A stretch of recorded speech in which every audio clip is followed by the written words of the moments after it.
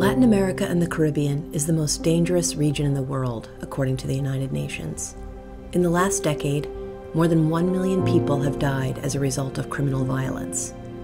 In some cities, homicide rates are higher than those in war zones. Domestic violence, the drug trade, gangs, and high youth unemployment also contribute to the problem.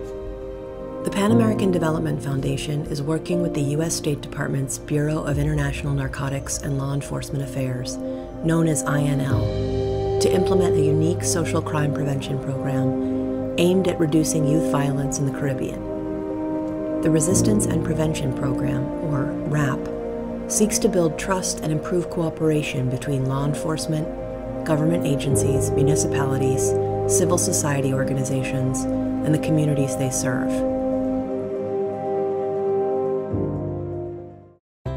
By the spring of 2016, more than 850 law enforcement officers and public servants have completed the training workshop in 3 countries: Trinidad and Tobago, the Bahamas, and Suriname.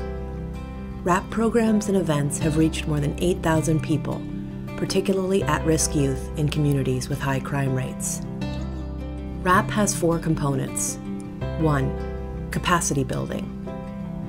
PADF and INL developed a custom curriculum to train police officers, civil servants, and community members on risk factors that lead youth to become involved in crime, as well as protective factors that can be put in place to prevent it. The goal is to build local capacity to fight crime by enhancing interagency collaboration. 2. Experiential learning. Facilitators who have undergone RAPP training visit schools to educate youth about how the criminal justice system works. Students then visit law enforcement agencies to see firsthand how they operate.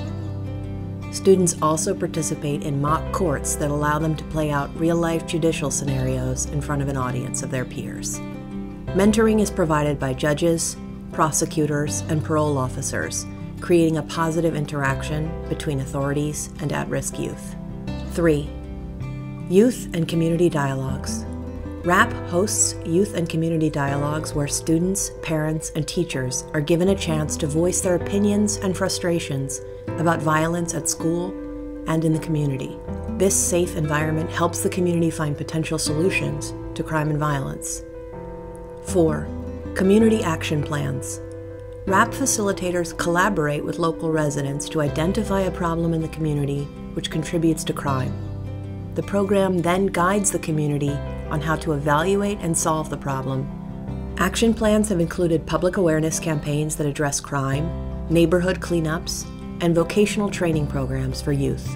When these 4 components are put into place, police officers, criminal justice officials, and government agencies are able to work more effectively and in close collaboration with schools and communities. These relationships help them respond more appropriately to prevent crime and violence among at-risk youth.